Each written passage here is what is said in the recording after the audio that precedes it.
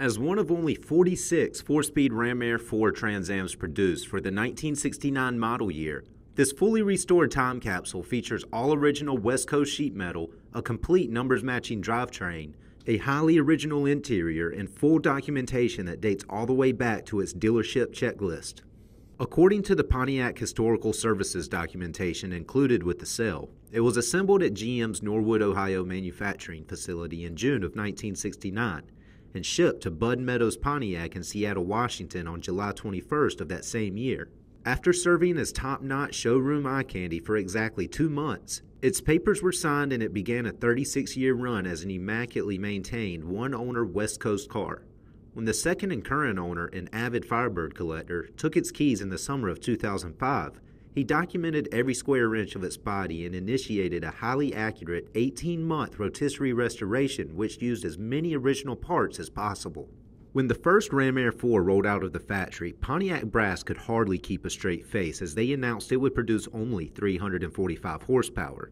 And rightfully so, because after this car's current owner had its original engine blueprinted and rebuilt to AMA specifications by highly regarded Pontiac expert Dan Jensen, it hit the dyno with a whopping 438 horsepower and 452 pound-feet of torque.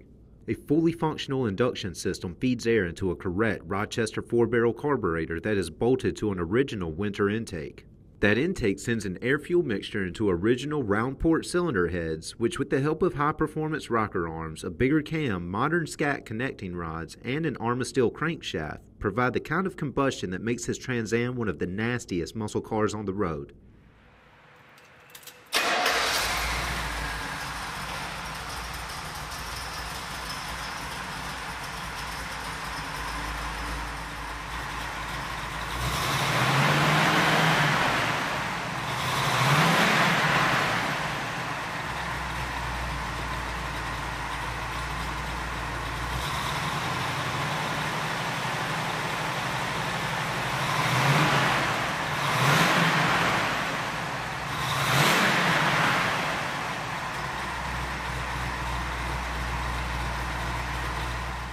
Behind the motor, an original Muncie M21 4-speed transmission sends power to an original 12-bolt rear end that's still equipped with an unmolested safety track differential and 390 gears.